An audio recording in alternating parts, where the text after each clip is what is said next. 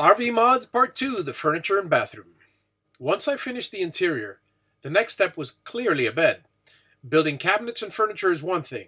Trying to do so and keeping the weight down on a travel trailer is a completely different animal. I created a simple box frame with 1x2s, and keep in mind the box is divided as there is a door for outdoor storage on the outside of the trailer. Originally, the bed frame was built with pistons and a lid to have storage underneath. I later added large drawers as it was quite inconvenient to always be lifting up the mattress to get our clothes. The next addition was the slide-out furniture. I decided to build my own furniture rather than to spend over $2,000 on my couch and dinette furniture. In fact, the entire build ran me less than $200 for both pieces.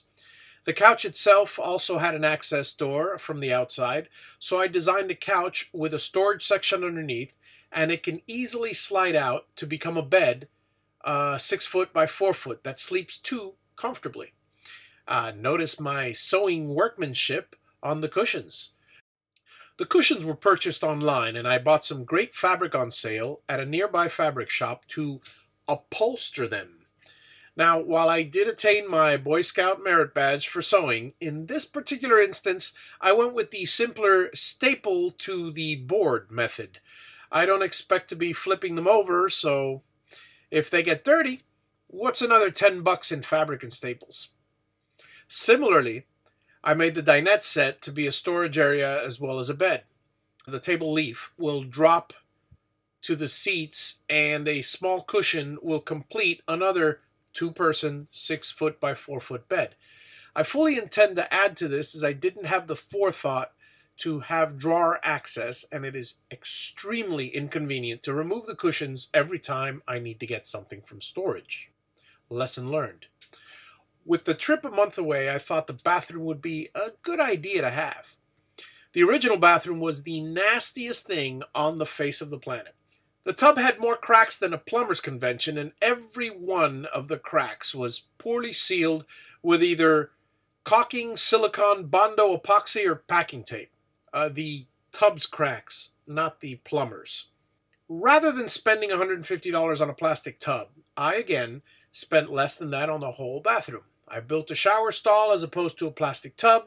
I lined the walls with some FRP, fiberglass reinforced paneling, bought a new toilet and sink, built a vanity, built a medicine cabinet, built some extra shelves, and I slapped it all together.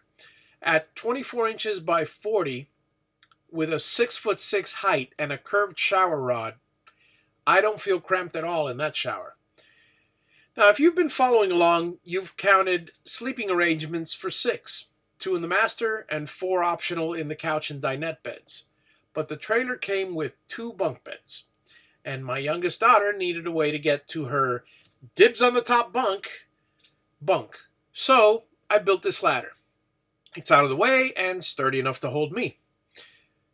The bunks obviously received 2 new mattresses, or should I say cushions. A bunk mattress would cost $238, whereas an upholstery cushion is $34. I would say they're essentially the same thing, but I gotta be truthful. The upholstery cushion is more firm, and she prefers it over a mattress. Go figure.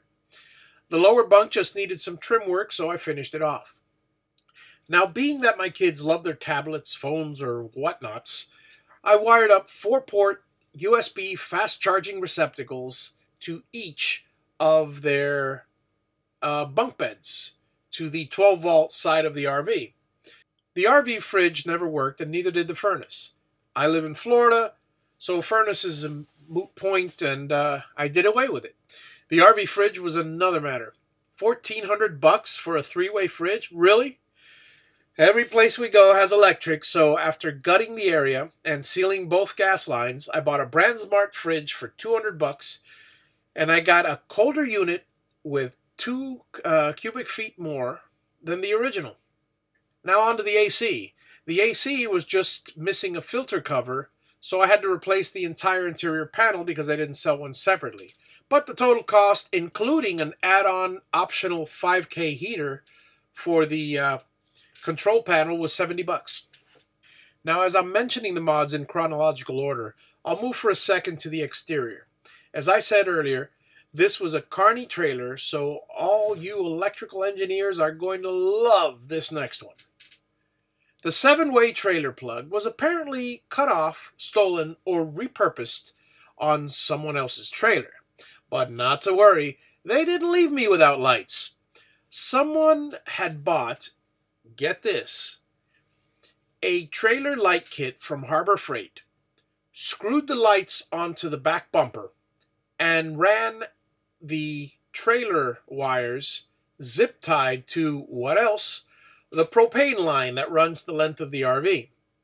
Needless to say, I bought a breakout box with a 7-wire plug, rewired the entire electrical system, and while I was at it, I replaced and weather sealed all the missing 14 marker lenses and replaced the original rear tail lights.